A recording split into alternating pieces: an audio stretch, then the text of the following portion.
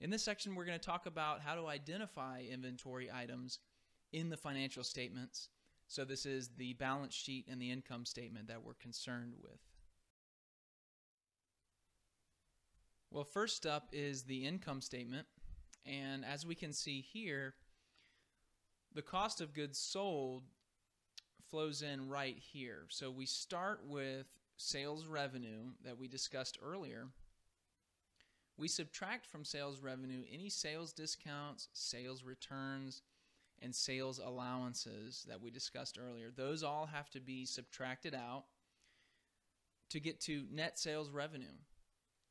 From here, we subtract all of the cost of goods sold to arrive at what's called gross profit. Next up, we want to look at where inventory shows up in the balance sheet.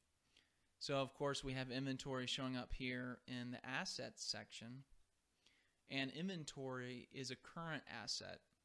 So we expect inventory to be sold within 1 year or the operating cycle if that's longer.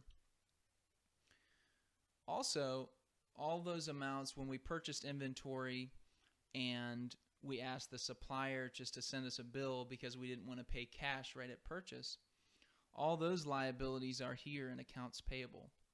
So these are kind of the main areas in the balance sheet where the inventory related items are going to show up.